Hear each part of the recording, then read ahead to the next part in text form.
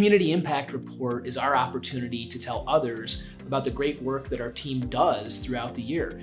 We at Embrace believe that when you do well, that you have to do good.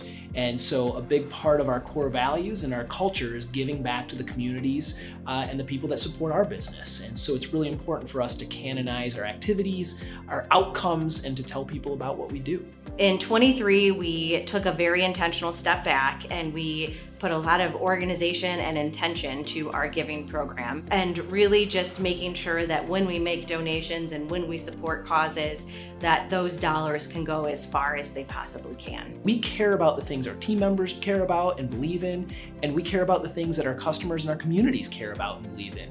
It's really important that we close that feedback loop and show them the actions and the outcomes that come from all the giving of our team and of Embrace as a whole. It's a huge privilege to work for a company that gives me the ability to give back to our community and do great things in addition to my day-to-day work.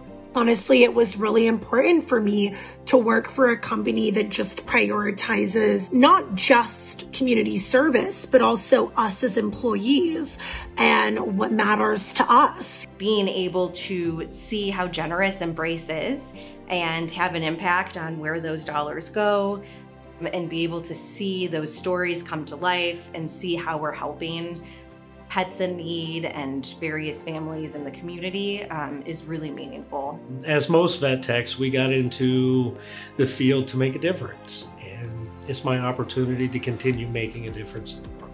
As we continue to grow and as we continue to serve more pet parents, it puts us in a position to be able to do more and to give more back.